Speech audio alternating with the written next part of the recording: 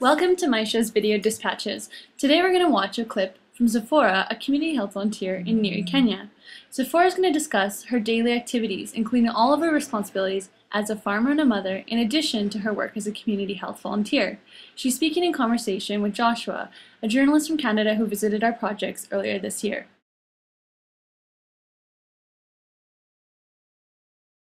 For them to eat. Okay. After they eat, then I prepare my children to go to school. After them going to school, then I start my normal duties like cleaning the house, cleaning the utensils, cooking, all that kind of work. Okay. After finishing the household work, then I go to the shamba. I start digging.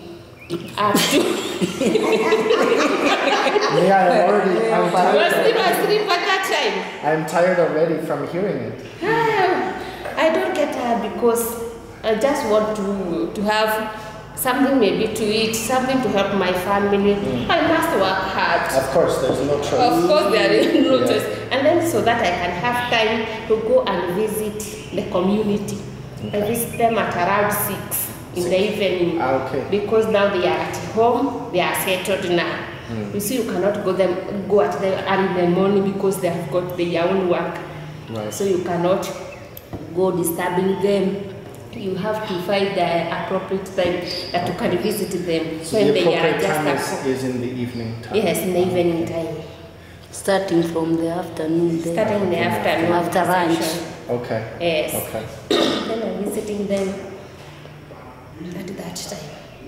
Okay. I continue until maybe at 7 a.m. Then I go back to my home. Okay. So that I can start now cooking for my children, cooking for all that kind of work, housework. Okay. Yes. Okay. Now I go to sleep at around 10 a.m. Okay. 10 p.m. 10 p.m. and then you get up at 3 again. Yes, so that I can have time to sleep, so that I'll be able to wake up at 3 a.m. Right. Okay. Yes. Yeah. Wow. And how many cows do you have?